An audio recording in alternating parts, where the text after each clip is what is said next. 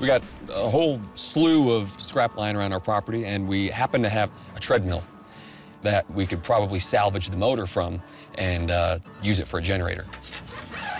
Whoa, crazy? That was nuts. That was easy. What are you doing? I'm taking this thing apart. That was crazy. There we go. I love taking things apart, don't you? Motors need to eat electricity to spin and turn stuff. And then if you physically turn a motor backwards with wind power, or hand power, or water power, it creates electricity. To recharge the battery on their truck, Tony and Amelia's wind turbine needs to crank out nearly 15 volts of electricity, enough to power more than 100 60-watt light bulbs. Look at it! It's working!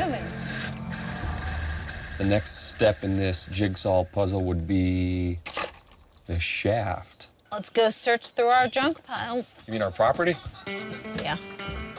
We're looking around under the house, and we find a few different sizes of PVC that can be kind of put together. Woo! Now we're cooking with PVC. And then we found a long metal rod to connect our motor to our turbine. Cool. Okay. Look at that. Now what we need to do is make the blade component of the turbine. That should do it.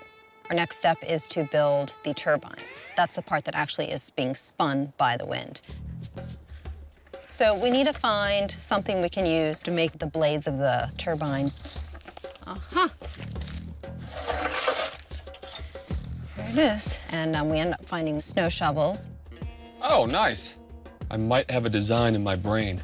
We're gonna see how badass of a junk wizard I am. Time to crank it up a notch. Got it. Wow, look at that. My masterpiece. Look at that freaked out contraption. That's from the future, I think. The cool thing about found materials is they're free, but sometimes they're the wrong dimension or a little discombobulated. You gotta get pretty creative to figure out how to get all the found materials to work with one another. That was a tight one. Yeah. We're ready to install it. So the next step is to get this big, crazy wind turbine up on top of the tower. That's gonna be a little bit dangerous, but I think I'm up for it.